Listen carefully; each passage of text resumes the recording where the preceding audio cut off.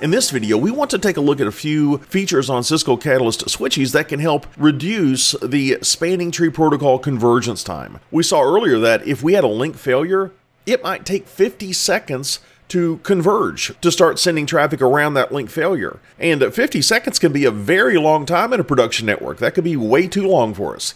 And we've already talked about rapid spanning tree protocol and saw how it could dramatically decrease this convergence time. However, if we're not running rapid spanning tree protocol, a couple of these features might help us out. Here are those three features. First is UplinkFast. This is not something you need with Rapid Spanning Tree Protocol because Rapid Spanning Tree Protocol has a feature similar to this built into the standard. But what this does is it's going to allow a switch to detect a direct link failure. If a link fails on a switch, it's going to be able to transition a previously blocking port into forwarding almost immediately and then re-educate the switched topology about how to get to the MAC addresses that reside off of that switch. We typically see this at the access layer. Another feature we want to talk about, and again, this feature is not needed with Rapid Spanning Tree Protocol because it has a similar feature built into the standard, but this feature is Backbone Fast. And we're going to see that Backbone Fast is going to allow a switch to reduce convergence time when it detects a link failure, but not a direct link failure, an indirect link failure. And finally, a feature that is useful for Rapid Spanning Tree Protocol as well as our other flavors of Spanning Tree Protocol, and it's PortFast. When we're plugging an in station into a switch port, instead of waiting through the listening and the learning states for that port to go active, let's go active almost immediately when we connect. The first of these three features is UplinkFast.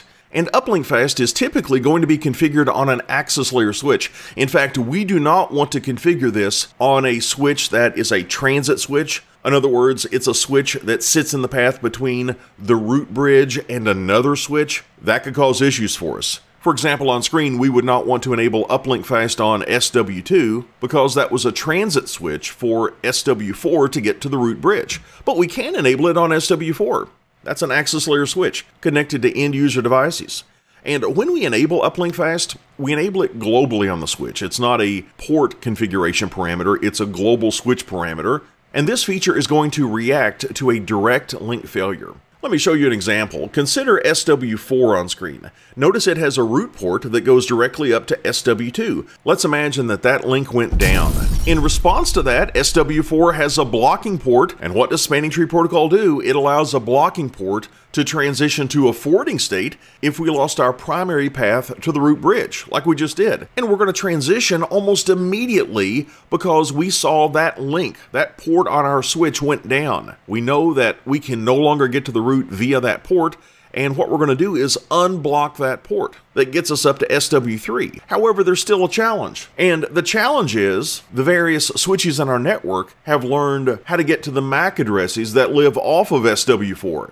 I'm pretending that I've got a couple of laptops with MAC addresses of all A's and all B's. Switch SW2, for example, thinks to get to the all A's MAC address, I'm going to go straight down this link to SW4. And SW3 had been thinking to get to the all A's MAC address, I'm going to go over this link to SW2, and then we would go down to SW4. But that link between SW2 and SW4, it's not there any longer. And of course, over time, MAC address entries would age out and things would get okay, but we want to very quickly re-educate this topology about how to get to these MAC addresses that live off of SW4. Here's what UplinkFast can do to speed that along. It's going to send a series of dummy multicast frames. I say dummy because it doesn't contain any meaningful data. It's just a frame that we can propagate throughout the network. And notice the source MAC address on these frames. Their source MAC addresses are going to be the MAC addresses of the devices hanging off of SW4. That's a way that we can quickly re-educate the topology about how to get to these MAC addresses. Now, let's see how to configure UplinkFast. We enable it globally, so we go into global configuration mode, and from there we say spanning-tree UplinkFast. And then, if we want to confirm that UplinkFast really is enabled on this switch, we can give the command show spanning-tree UplinkFast. And you can see in the first line of the output, it tells us that UplinkFast is enabled. That's the first of our three features in this video. UplinkFast, again, it's not needed if you're using Rapid Spanning Tree Protocol because Rapid Spanning Tree Protocol has us covered. It has a similar feature that's built into the standard. Our second feature is Backbone Fast. We said that UplinkFast should typically be enabled on access layer switches. Well, if we're going to use BackboneFast, we should enable it everywhere on all of our network switches. And when we enable it, we don't enable it at the port level, we globally enable it for the entire switch. And what it can do is allow a switch to react to an indirect link failure. For example, on screen, SW3 is about to react to a link failure between SW1 and SW2. Let's imagine that that link between SW1 and SW2 goes down.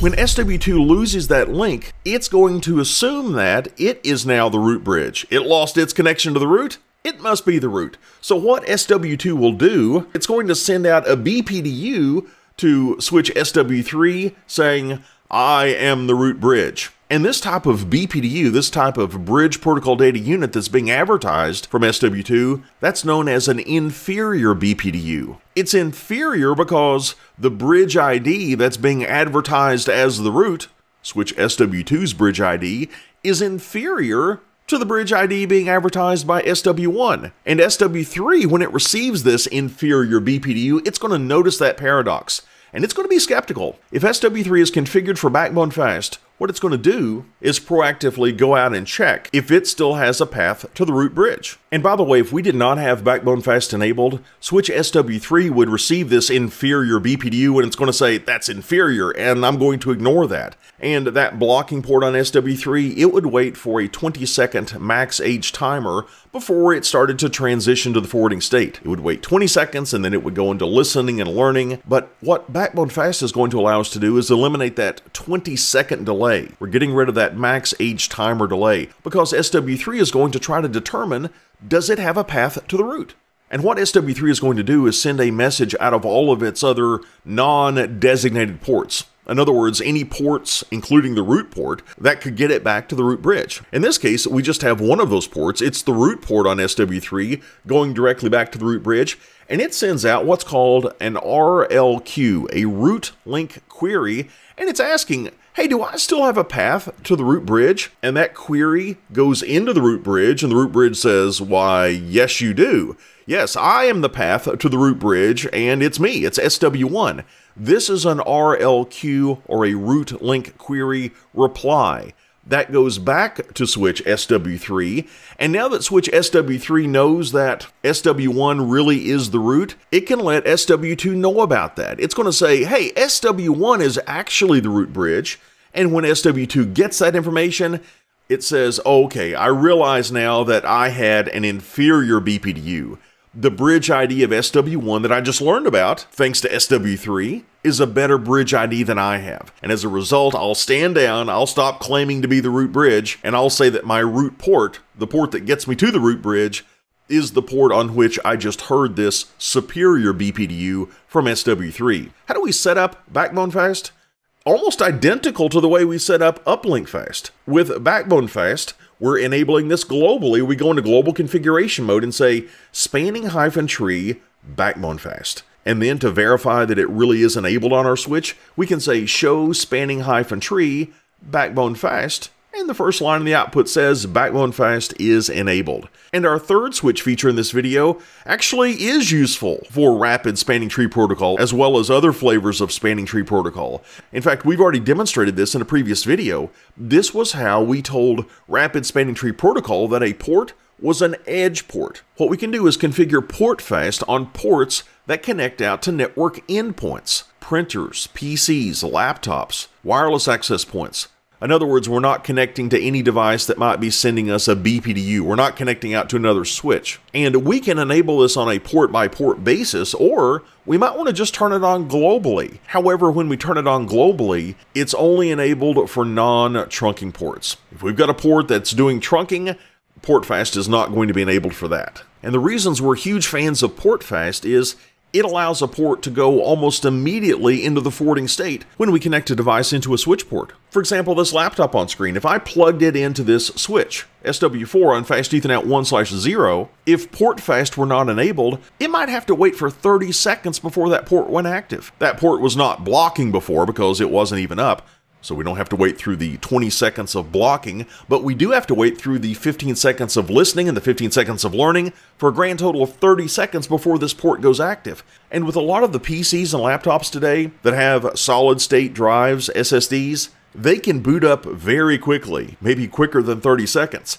And they might run into an issue if they boot up in 15 seconds and send out a DHCP request to get their IP address and they hear no response. And the reason that could happen is it's taking 30 seconds for this switch port to go active. And what we can do is enable PortFast, where we're promising the switch that we're not going to connect this port to some other switch or some other device that might be sending BPDUs, something that might cause a loop. We're promising to connect this to something like an end-user workstation. And we've already seen in a previous video how to configure PortFast on a specific port. If you recall, we went into interface configuration mode. Let's say we're going into interface configuration mode for Fast Ethernet 1/0/1. And we would say spanning-tree PortFast.